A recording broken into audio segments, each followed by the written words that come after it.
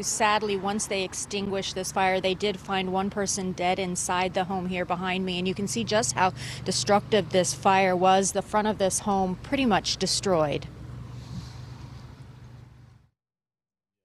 That fire is so intense.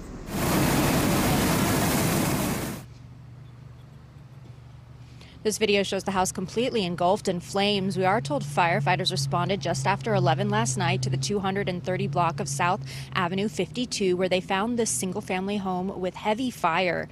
The fire was threatening other nearby structures on 3 sides, so firefighters quickly began a defensive attack from outside the home and were able to protect the 3 other buildings. We are told it took about 30 firefighters 40 minutes to put out the blaze, and one man was headed into this area. He saw the fire and said he tried to see if he could help anyone inside.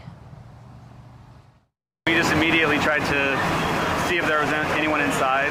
There was a radio going on at the time, so it sounded like someone was there, and I managed to get the front door open. It just went up so fast. Like, the smoke was so dense, like I would have died immediately if I breathed it. And sadly, once again, one person was killed in the fire. You could see people consoling one another at the scene. We don't know for sure the relationship to the person who died, but it is believed these were family members out here.